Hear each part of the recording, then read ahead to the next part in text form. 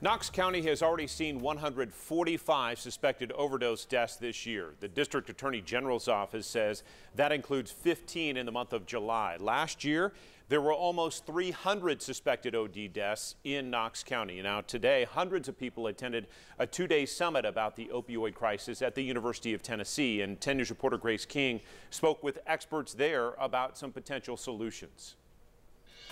The speakers today all had a similar message. We're losing too many people to the opioid crisis, and without working together, it'll only get worse. My heart is broken because there's too many people out there that need help. 6 years ago, Jan Clift was shot in the head while working at her pharmacy job. There was 4 of us in there, and he killed the 2 gentlemen in there. The shooter was an addict and caused Jan years of PTSD. He also made her passionate about the opioid crisis. So many people want help, they don't know where to go or where to turn. She's one of about 500 people who came to the summit for opioid addiction in response Thursday at UT.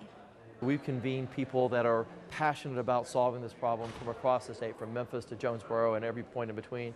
Here, they shared alarming trends. The TBI says the average life expectancy in Tennessee has decreased for 2 years straight because of drug overdoses. And the amount of fentanyl submitted to its crime lab skyrocketed from 106 in 2015 to more than 1,200 in 2019. Addiction is a disease, and we need to eliminate the stigma. If we don't do that, it's going to be hard to treat the disease. A disease Jan Clift is determined to cure. We all need help sometimes, so let's be that one that can help them. Tomorrow will feature Knoxville Mayor Madeline Rogero and Knox County Mayor Glenn Jacobs. They're working on a plan to curb addiction in Knox County. Back to you.